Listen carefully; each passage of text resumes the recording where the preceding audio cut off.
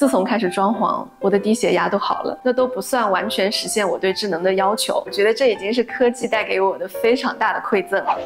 Hello， 我是 Anna， 很高兴又跟你们见面啦。上一次和大家一起开箱了我的新家，我看到很多朋友都说想看我们家的智能家居，想看我们家的厨房规划，还有想看我的护肤、妆容和爱情故事的。你们的每一条评论我都会非常认真的读，敲碗的内容呢，我也会认真企划，陆续拍出来给大家看。如果感兴趣的话，欢迎关注我的频道。今天我们就按约定好的，一起来看一看我们家的智能家居。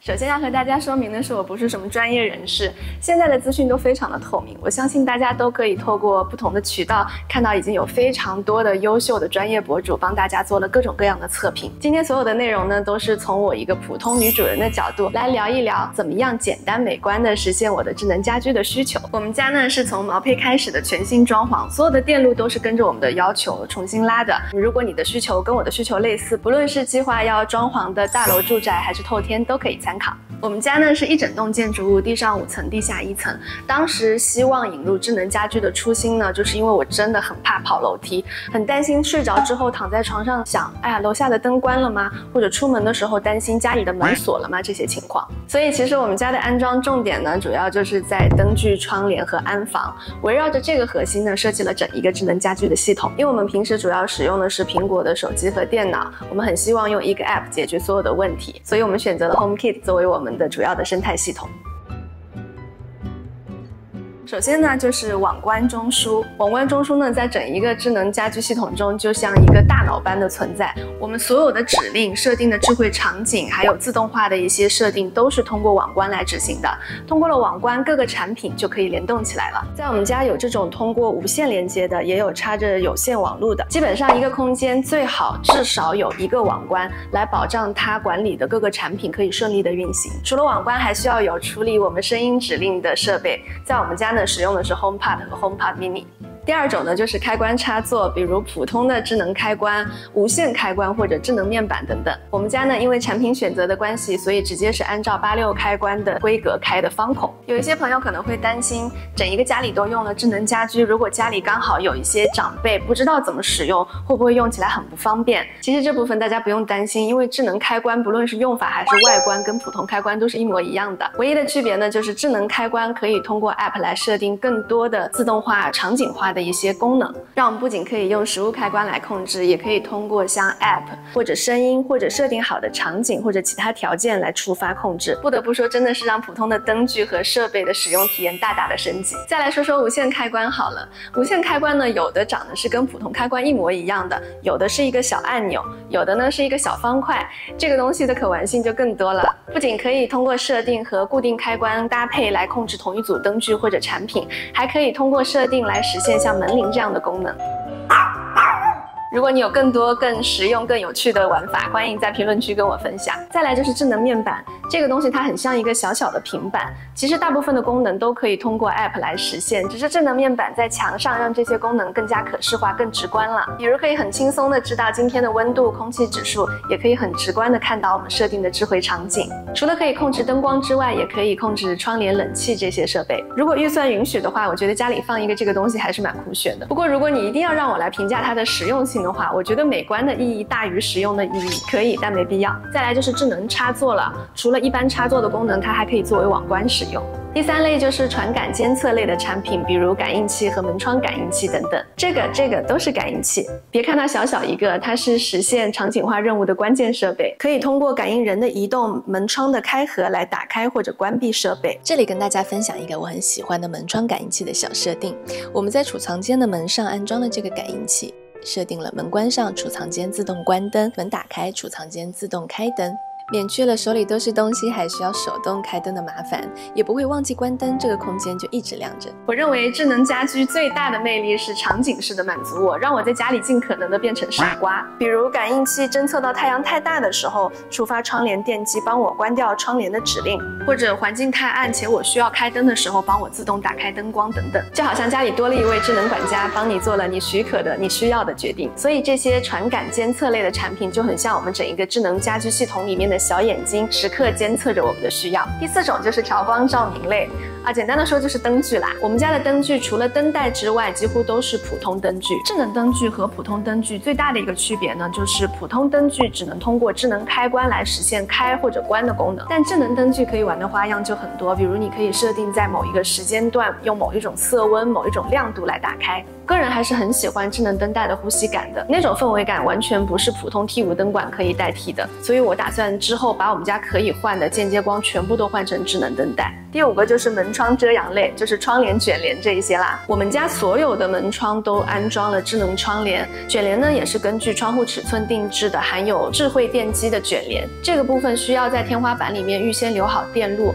所以记得要先确定产品，然后也要跟卖家确定这个电机需要的电压是多少。需要注意的是，如果大家想要安装智能窗帘，要先确定你的窗帘想要双开还是单开，并且提前告知智慧家居的卖家，方便他们帮我们提供符合需要的轨道产品。除了上面说的这些之外呢，还有智能家电、摄像监控这些产品。我们是一开始在装潢前就确定要使用智能家居的，我觉得这是一个非常正确的决定，因为免去了后面要改装电路、改装设备的麻烦。接下来分享几个在水电进场前要跟师傅叮嘱的几个事情。第一个就是所有开关都要做单切，因为传统的开关经常会2个开关控制一个灯具嘛，但因为我们引入了智能家居，所以这里要先做单切，未来呢再通过无线开关来实现多个位置多个开关控制同一个灯的效果。第2个就是所有的开关都要留中性线。第3个就是开关要先确定产品，然后把配套的预买铁盒拿给师傅，方便他挖孔。第4个就是刚刚有提到窗帘要先确定开关的方式，水电在天花板留电路。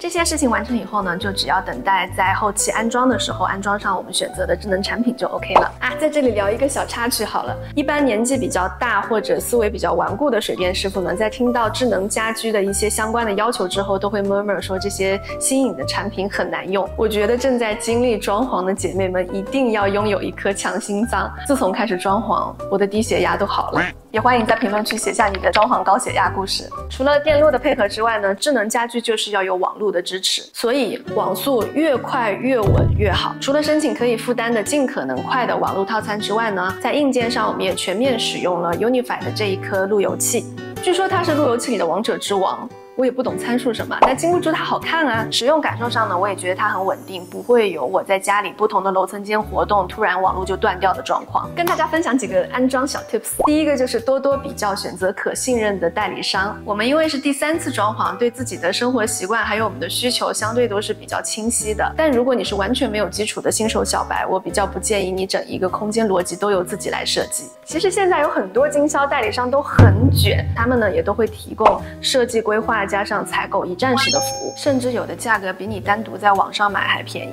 所以建议大家可以多多比较看看。一般来讲，需求越简单，使用的产品越少，花费当然就越少。所以你只需要想清楚你要的是什么，然后请代理商按照你的要求出产品规划就可以了。当然了，如果你的需求真的很简单，或者你也有一定的基础的话，自己来挑战设计加上采购也是一件很有趣的事情。这里也分享一个关于安装感应器的小 tips。这个东西在我们家其实到处都可以看到，但是很多位置装的不是那么的科学。感应器呢，最好装在我们成年人肚子的这个附近的位置，不要太高，也不要太低。比如这个位置，我就装在了脚边。众所周知，我们人有2条腿，尤其女生的腿比较细，有些时候走路比较快，一闪而过，或者刚好越过了感应器，那感应器就没有 catch 到你，就没有办法触发你原本设定好的智慧场景。再加上脚边这个位置啊，经常会被吸尘器啊、拖把什么打到或者粘沾到水，所以故障率也会大大的提高，所以大家切记不要学我。然后第3个就是，如果可以的话，尽量每一个空间都留至少2条网线，因为未来不论你是使用路由器还是使用网关，都有可能用得到。接下来聊一聊我选择产品品牌的标准。首先当然是要先确定生态系统啦，因为在不同的生态系统下，其实都有表现非常优秀的产品品牌，也要记得每个选择的产品跟我们的生态系统是匹配的。接下来就是确定各个产品的品牌，首选肯定是大品牌，一个长久经营的品牌，未来会在维护、升级还有修复 bug 各方面让我们更加安心。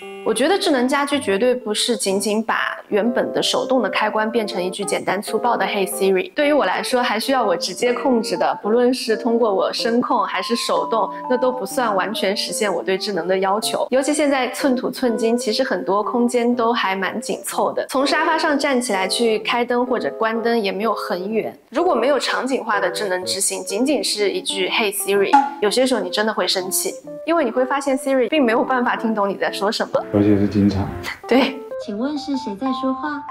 可能还不如你直接站起来手动去完成你想要做的事情来得快。现在有很多的产品有自己的 app， 以此来标榜自己是智能家居，但假如它没有办法接入我们的生态系统，没有办法执行我们场景化的任务，那对我来讲它顶多就是手机控制。比如我们家的电视、冰箱、冷气、洗衣机，它也是一个物联网系统，但它暂时就没有办法在 HomeKit 里面跟其他产品去做联动。当然了，有 app 总比没有 app 好，所以呢，也希望各个产品在做研发的时候可以把智能这一块做得更灵活、更兼容一些。大家加油！我其实对于我们家目前的窗帘、灯光还有安防都还是蛮满意的，尤其到了晚上已经躺在床上了，不论我通过声控还是已经设定好的智能场景，还是手机 app， 都可以做到一键关灯、关窗帘，也可以很轻松的确定家里的其他空间是否安全，还有家电的使用情况等等，不用一个一个房间确认。我觉得这已经是科技带给我的非常大的馈赠了。我们家还有很多产品其实是还没有安装的，也跟大家分享一下好了。比如说这个水镜设备，它是用来侦测有一些地方有没有泡水，但因为我们家其实每天使用水的区域都比较固定，